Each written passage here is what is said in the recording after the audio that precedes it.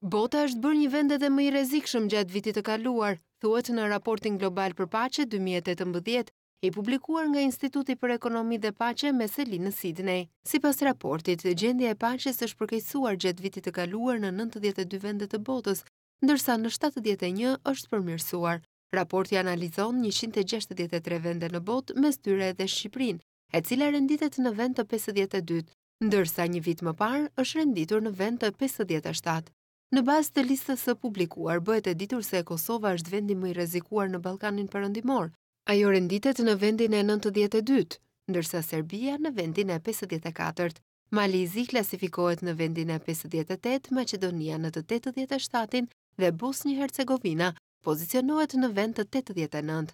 Nga vendet e Ballkanit, më mirë klasifikohet Slovenia në vend të 11 dhe Kroacia në vend të 27. Në raport thuhet se renditja e vendeve bazohet tek disa faktorë, siç janë numri i konflikteve në vend, numri i të vrarve, raportet me vendet fshinje, niveli i kriminalitetit në shoqëri, numri i refugjatëve, mundësia e shpërthimit të konfliktit dhe demonstratave të dhunshme, shpenzimet e ushtrisë dhe mundësia e posedimit të armëve.